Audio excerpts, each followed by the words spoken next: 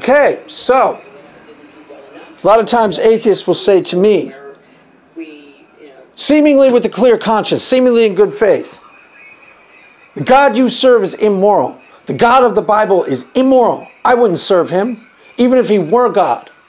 I've even heard somebody say, I would punch him in the face, even if he were God. I wouldn't serve him.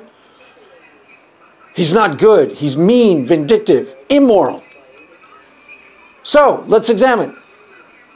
Generally, when they bring this up, they are pointing to some scriptures in the Old Testament. For the most part, they're referring to scriptures in the Old Testament that seem to be, vindictive or cruel. Now, keep in mind, I call myself a Christian, not an Old Testamentonian and not a Babylonian.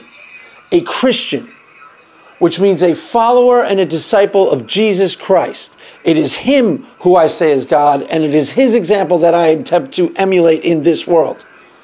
So if you're saying the God of the Bible for when you're talking to me, you mean Jesus. So let's look at what he teaches. And is it mean? Is it cruel? Is it immoral or vindictive? Well, let's have a look. Exhibit A. Let's go right to the first public utterances of Jesus Christ. This is the Sermon on the Mount. Now, this is the first time Jesus spoke publicly. So we got to assume that this is of paramount importance to the heart of God and to the ministry of Jesus Christ. This is the first things he ever said. Sermon on the Mount. Let's go look. First 8 things that he decided to talk about. Blessed are the meek, for they shall inherit the earth. Now, I like that right off the bat. I can get behind that 100%. That to me says that the humble, forgotten people, the gentle, humble, meek people who you see and you love because they're nice and they're, humble and nurturing people, one day they're going to be running the show. I hope that's true. I can get behind that 100%. Blessed are the merciful, for they shall obtain mercy. Now, that to me sounds completely and utterly right. I can give my heart to that God unreservedly.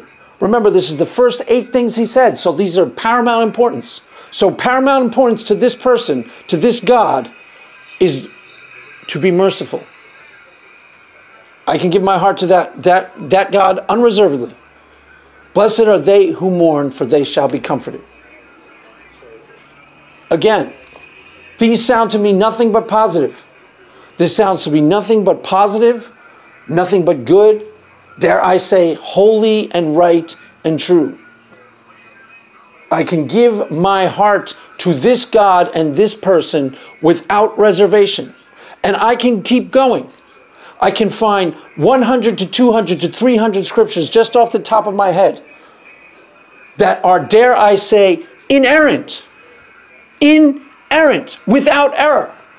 Holy, right, true. Scriptures that if you followed unreservedly, that you could give yourself unreservedly with your whole heart, and if you followed unreservedly, you would become a much better person. Much more compassionate, much more gentle, much more understanding. A much better person. And if you want to believe the entirety of the Bible, you would be guaranteed eternal life. What's the downside there? I don't know. So let's look at some of the scriptures that they talk about. Now, keep in mind, I am calling myself a Christian, which denotes a follower and disciple of Jesus Christ. In light of that, every single sentence of the Old Testament, every single sentence is meant to be interpreted in the spirit and the intent of the New Testament, without exception. I am a follower of Jesus Christ, which means every single sentence in the Old Testament. Yes, it's the Bible. I am to read it and take it seriously and try and understand it in its context or what it means or what it's implying.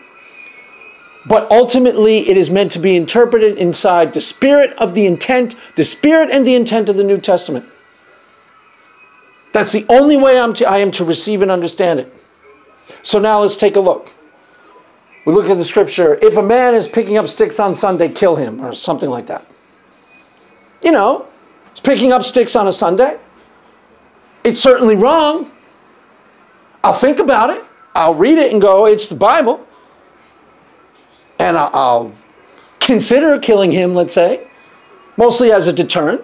I mean, if I did kill him, you know, anybody else who was so inclined to pick up sticks on that Sunday would probably think twice before doing it.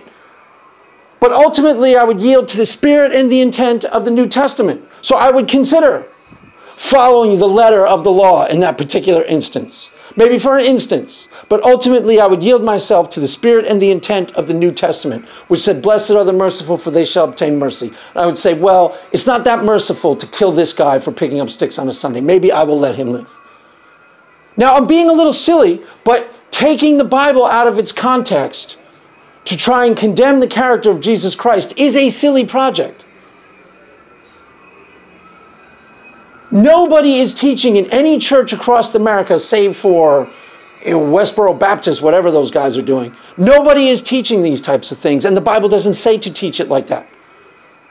The Bible teaches us, we the disciples of Jesus Christ, as many as are led by the Spirit of God, they shall be called the sons of God. So I am to wake up, I am to pray, I am to seek God's will for my life. Okay? And then the Bible says, in all your ways acknowledge him and he will make your path straight. Now I have found that to be 100% true and faithful.